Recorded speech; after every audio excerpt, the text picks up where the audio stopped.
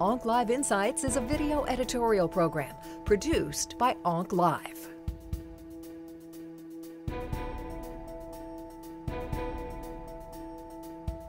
What's really interesting is that there's a number of genomic assays right now that are coming to the plate that may help us kind of select people based on their prognosis.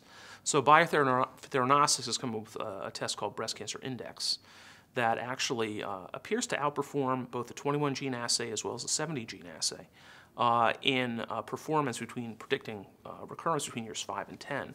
So if you turn out to be like high risk or intermediate risk by that assay, you have a 5-year recurrence rate between years 5 and 10 of about 13%, whereas if you're low risk by that assay, it's only like 3 or 4%.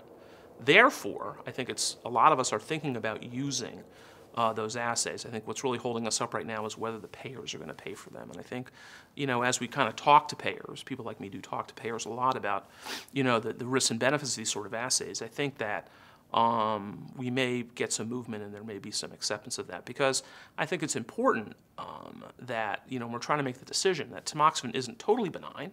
There is going to be a certain rate of endometrial cancer, a certain small rate of endometrial cancer, a certain small rate of blood clots.